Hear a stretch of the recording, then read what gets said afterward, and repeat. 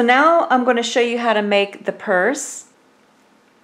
So to make this purse, I used my 6mm crochet hook. You're also going to need a tapestry needle or a darning needle and a pair of scissors. The yarn that I chose is I Love This Yarn Metallic, if you like it, and the color is Peacock.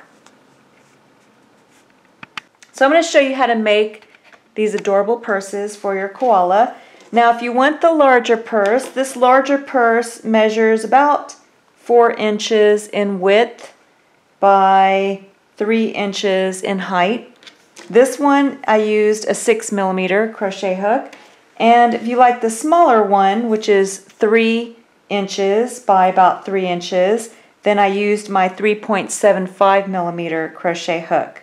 Now when you're making the top portion, this top portion measures about, let me double check here, measures about 3 centimeters. So I made about 3 rows with the double crochet, whereas with the 6mm you only need 2. So that's the only difference. The rest is made the same way. The only difference is I used a smaller hook for the smaller purse and the 6mm hook for the larger purse. So you can decide what size you want for your koala purse. So we're going to start with the slip knot. Go ahead and take your yarn, fold it over on itself to form a loop. Take your crochet hook, go right through the loop. Hold the base of the loop with your middle finger and thumb, yarn over, turn the hook upside down, and go through the loop for a slip knot. Then you're going to make a chain of 26. I'm just going to show you 4 on video tutorial. Yarn over, turn the hook upside down, and go through the loop for 1, 2, 3, 4. So go ahead, finish a chain of 26, and then come back. After you finish your chain of 26, and mine measures about 1, 2, 3, 4, 5, 6, 7, 8 inches across. Then you're going to make a single crochet into the second chain from the hook, bring up a loop, make a single crochet, and you're going to make 1 single crochet in every stitch back across.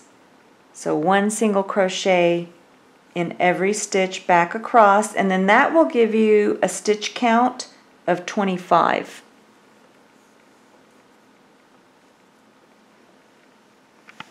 So now this is how my work looks. Then you're going to chain 1, turn your work. So this chain 1 counts as your first stitch for this next row, and you're going to make a single crochet into the next stitch over. So take your crochet hook, go into the next stitch over, and make a single crochet. Then we're going to make a cluster into the next stitch. So now you're going to yarn over, you're going to insert the hook into the next stitch, you're going to bring up a loop, you're going to yarn over and go through 2 loops only, and then you're going to repeat that 4 more times. So you're going to yarn over, go into the same stitch, bring up a loop, 4 loops on the hook, yarn over, turn the hook upside down, and go through 2 loops only for 1. Yarn over, go into the same stitch, bring up a loop, yarn over and go through 2 loops only for 2. Yarn over, go into the same stitch, bring up a loop, yarn over, turn the hook upside down and go through 2 loops only for 3. Yarn over, go into the same stitch, bring up a loop, yarn over, turn the hook upside down and go through 2 loops only. So now you should have a total of 6 loops on your hook. Then you're going to yarn over, turn the hook upside down and go through all 6 loops to complete a cluster. Then you're going to make 1 single crochet into the next 2 stitches. So you go into the next stitch, bring up a loop, and make a single crochet. Then you're just going to fix your cluster, kind of poof it out towards you and push it over if you need to. So you finished your little cluster there.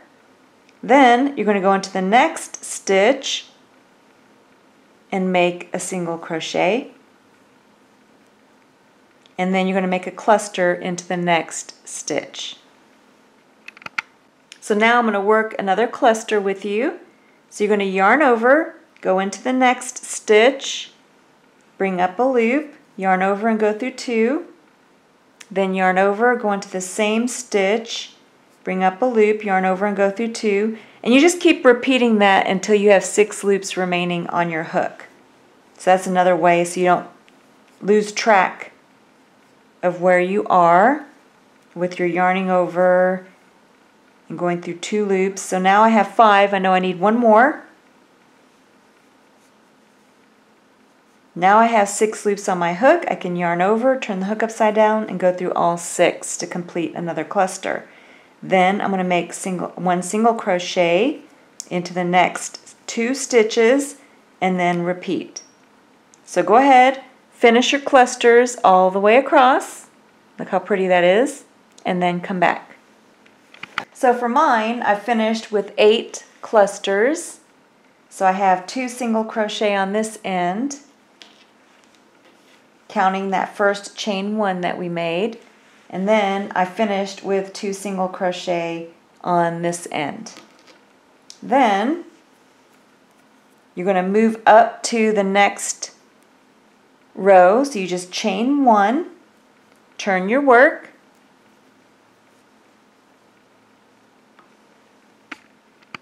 and then you're just going to make 1 single crochet into every stitch back across.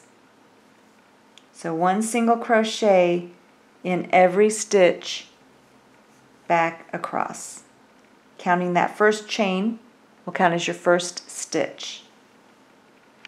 So now I still have 25 stitches, and then this is what it looks like on the other side. Looks really pretty. So now you're going to chain 1, turn your work, and then you're going to make a single crochet into the next 2 stitches, and that will bring you in between the stitch in between the 2 honeycomb stitches from the previous row, or 2 cluster stitches from the previous row. So then you're just going to make a single crochet into the next stitch, a single crochet into the next stitch, and then in the next stitch is where you're going to make your cluster, because you want your cluster to fall in between or in the center of the previous row's 2 cluster stitches. So then you just yarn over, go into that stitch, bring up a loop, and then create your cluster. And remember, you'll stop when you have 6 loops on your hook. So I have 4, 5, and 6. Then I'm going to make a single crochet into the next stitch, and I'm going to keep the clusters facing the same side. So on the back you won't have the clusters. The clusters will be facing the front. And then I'm going to make a single crochet into the next stitch, and then my cluster will fall into the middle stitch. So go ahead, keep repeating your clusters and your 1 single crochet into 2 stitches all the way across, and then come back. So now I've finished the second row, and you can see how it starts to take the appearance of a honeycomb,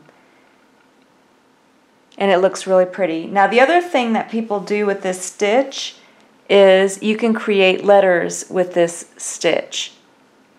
So it's just a lot of fun things that you can do with this honeycomb stitch or cluster stitch that forms a honeycomb. So now we're going to move up to the next row. So you're going to chain 1, turn your work, And then you're just going to make one single crochet into the next stitch and one single crochet in every stitch back across. So your chain 1 counts for this row, and when you finish this row you should still have a stitch count of 25. So I finished the row with a stitch count of 25. This is what the wrong side looks like, and when you flip it over you have your honeycomb appearance with your cluster stitches. So now I'm going to chain 1, turn my work, and I'm going to finish my last row of the honeycomb stitches. So now you want to make your honeycombs so that they line up with the previous row from your first row of clusters. So not this previous row, but the first row of clusters. So I'm going to go make a single crochet into the next stitch, and then that will bring me to my cluster stitch, which lines up with my first cluster from the first row. So I'm going to make my cluster.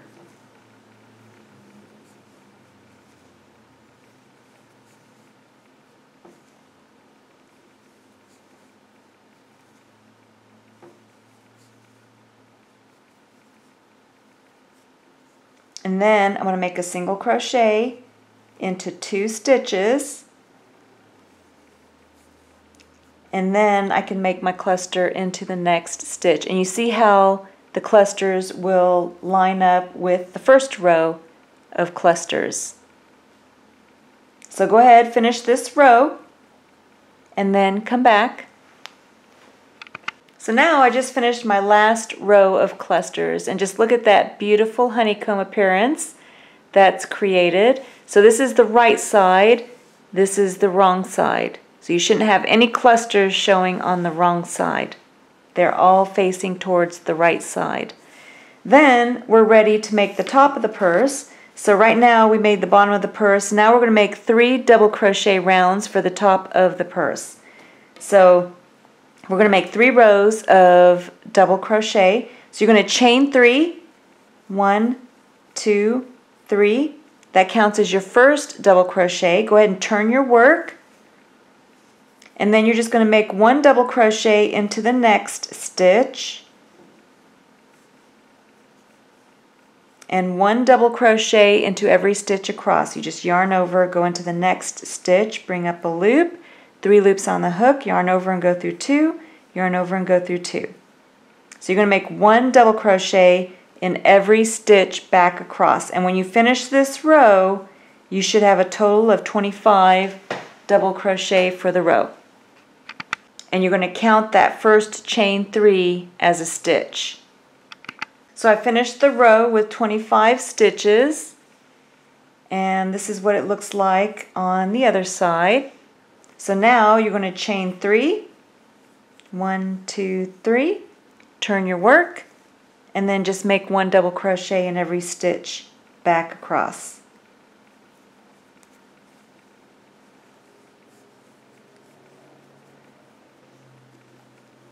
So for mine, let me double check. So I just made 2 rows. So you're only going to make 2 rows of the double crochet. So this will be your last row of 1 double crochet in every stitch.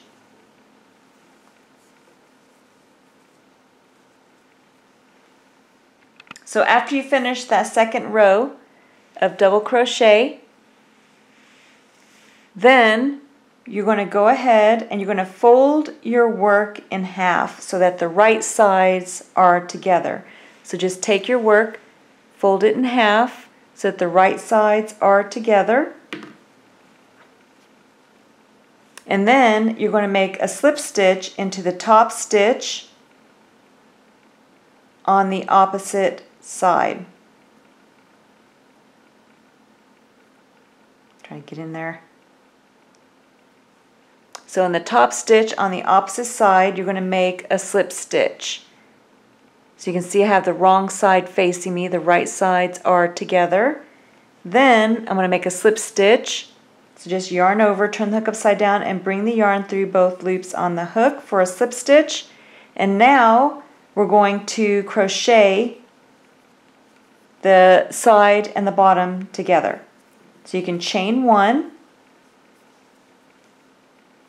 then you're going to make a single crochet into the stitch of the one side and then the stitch on the other side to make a single crochet, so you're single crocheting the 2 stitches together. And you're going to repeat that, evenly spacing 1 single crochet, and if it's easier you can just go right under the double crochet on both sides, and that'll work too, instead of trying to fiddle with trying to get into the stitch. And you want to line up the edges so that they're together. So I'm going to go under the double crochet on its side and under the opposite side and just bring up a single crochet, and then I'm going to single crochet in the same stitch twice, so under that double crochet I'm putting 2 single crochet there. Then I'm going to go into the next stitch and make a single crochet, and I'm just going to make 1 single crochet evenly spaced. Make sure that they're lined up. Keep the clusters so that they're on the right side, and then you're just going to single crochet the 2 edges together. And if it's easier, you can sew with your tapestry needle, so whatever is easiest for you. I think it's quicker just to crochet the edges together. So now I've reached the bottom. I'm going to grab that bottom corner and the bottom stitch and then make 2 single crochet into the same stitch, and then turn the work so that I have the bottom of the purse, and I'm going to close the bottom of the purse, and make sure you keep the clusters on the right side. And then the bottom of the purse is a little bit easier. So I'm going to go into the next stitch, and I'm going to go behind this loose yarn end so that I can bury it. And I'm going to make 2 single crochet into the same stitch for that first stitch on the bottom. Then I'm just going to make 1 single crochet into the next stitch, going behind the loose yarn end, and then just make 1 single crochet in every stitch across the bottom of the purse. And then that just closes up the side and the bottom of the purse.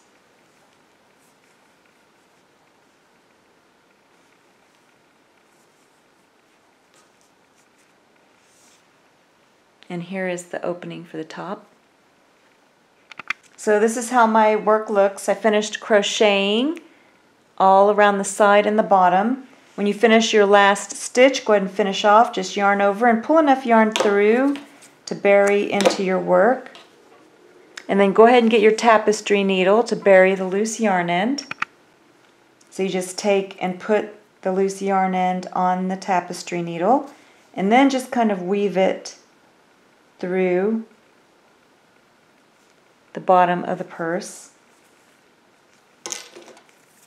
and then just trim it. Then you're ready to turn the purse inside out, and you have the bottom of the purse ready. Now I'm going to show you how to make the handle, the strap for the handle.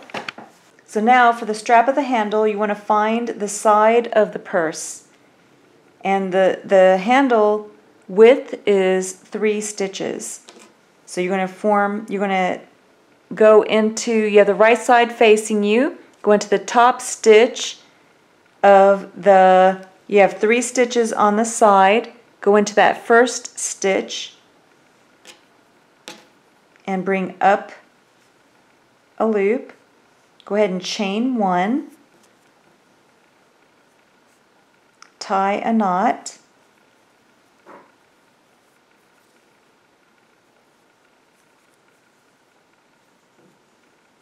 then chain 3,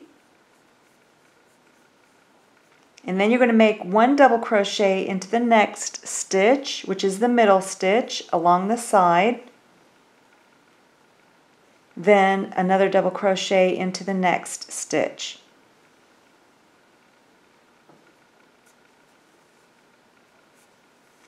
Then you can chain 3,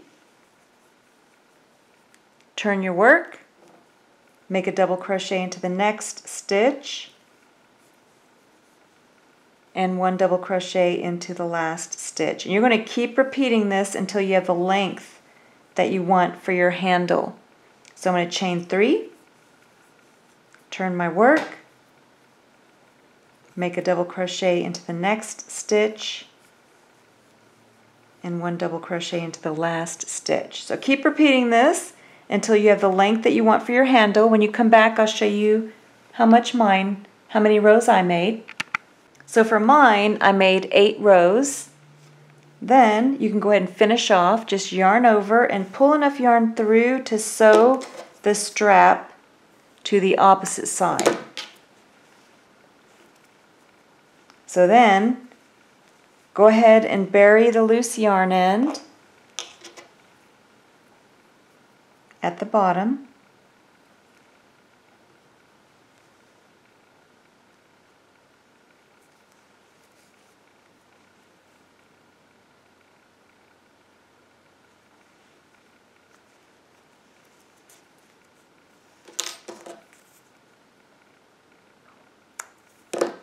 Then you're going to make sure that your strap isn't twisted and bring it over to the opposite side. Get your tapestry needle on the long end that you left for sewing, and again make sure that the handle is not twisted, and I like to sew it to the inside. Make sure that you have it lined up with the opposite side and that it's not crooked. Then you just take your long end that you left for sewing and then just sew the strap to the opposite side. I like to sew it into a square shape, going up and down about 1 centimeter, and then just sewing the strap. Make sure you don't sew it to the opposite side like I just did. So go ahead, finish sewing your strap in place, and then come back. And this is how my purse looks when I'm all finished. And then here is the inside.